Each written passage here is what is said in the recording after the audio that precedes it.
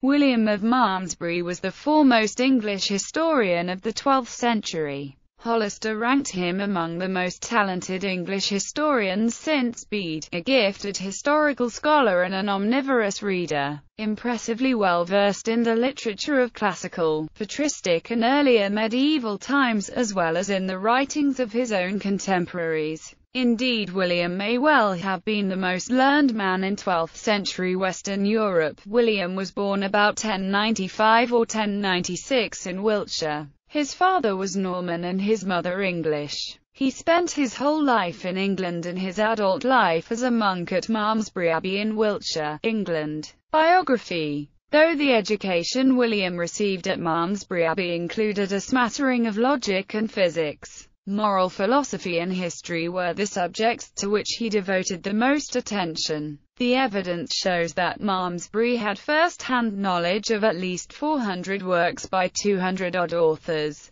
During the course of his studies, he amassed a collection of medieval histories, which inspired in him the idea for a popular account of English history modelled on the Historia Ecclesiastica Gentis Anglorum of Bede. William's obvious respect for Bede is apparent even within the preface of his Gesta Regum Anglorum, where he professes his admiration for the man. In fulfillment of this idea, William completed in 1125 his Gesta Regum Anglorum, consciously patterned on Bede, which spanned from AD 449-1120. He later edited and expanded it up to the year 1127, releasing a revision dedicated to Robert, Earl of Gloucester. This, second edition, of the Gesta Regum, disclosing in his second thoughts the mellowing of age, is now considered one of the great histories of England. William wrote of William the Conqueror in Historia Anglorum. He was of just stature, ordinary corpulence, fierce countenance, his forehead was bare of hair, of such great strength of arm that it was often a matter of surprise that no one was able to draw his bow, which himself could bend when his horse was in full gallop. He was majestic whether sitting or standing,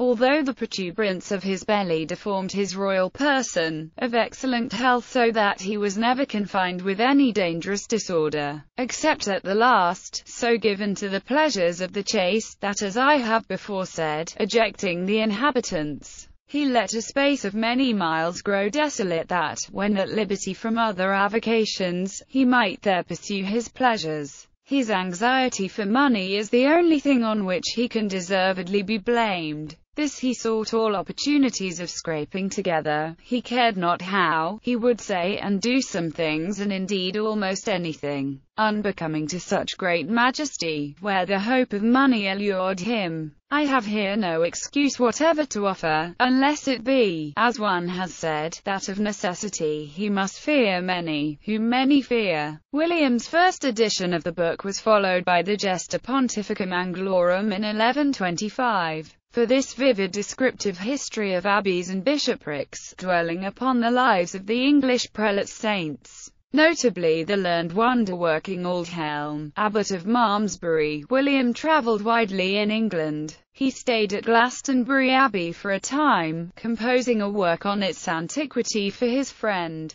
the abbot Henry of Blois, who was also the Bishop of Winchester. Around this time, William formed an acquaintance with Bishop Roger of Salisbury, who had a castle at Malmesbury. It is possible that this acquaintance, coupled with the positive reception of his Gesta Regum, earned him the offered position of abbot of Malmesbury Abbey in 1140. William, however, preferred his duties as librarian and scholar and declined the offer. His one public appearance was made at the Council of Winchester in 1141, in which the clergy declared for the Empress Matilda. Beginning about 1140, William continued his chronicles with the Historia Novella, or Modern History, a three-book chronicle that stretched from AD 1128 to 1142, including important accounts of the anarchy of King Stephen's reign. This work breaks off in 1142, with an unfulfilled promise that it would be continued. Presumably William died before he could redeem his pledge. William also wrote a history of his abbey and several saints' lives. Significance. William is considered by many, including John Milton, to be one of the best English historians of his time, and remains known for strong documentation and his clear, engaging writing style. A strong Latin stylist, he shows literary and historiographical instincts which are, for his time, remarkably sound. He is an authority of considerable value from 1066 onwards. Many telling anecdotes and shrewd judgments on persons and events can be gleaned from his pages.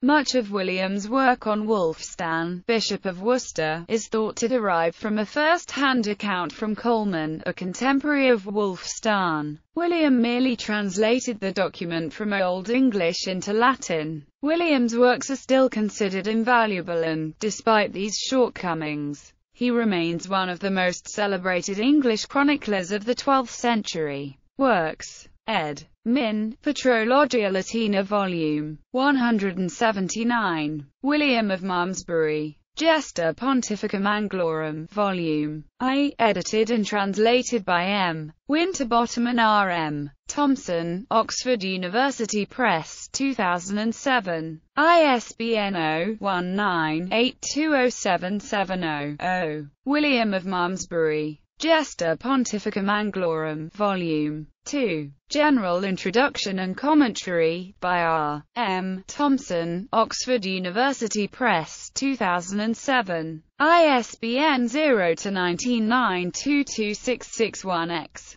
William of Malmesbury. Gesta Regum Anglorum, Volume I, edited and translated by R. A. B. Miners. M. Thompson and M. Winterbottom, Oxford University Press, 1998. ISBN 0-19820678-X. William of Malmesbury. Gesta Regum Anglorum, Volume 2. General Introduction and Commentary, by M. Winterbottom and R. M. Thompson, Oxford University Press, 2002. ISBN 0-19-820709-3. William of Malmesbury. Historia Novella, edited by Edmund King, translated by K. R. Potter, Oxford University Press, 1999. ISBN 0-19-820192-3. William of Malmesbury, Chronicle of the Kings of England, translated by Rev. John Sharp, edited by J. A. Giles, London. George Bell & Sons, 1904. William of Malmesbury. The Deeds of the Bishops of England, Gesta Pontificum Anglorum, translated by David Priest, Boydell Press, 2002. ISBN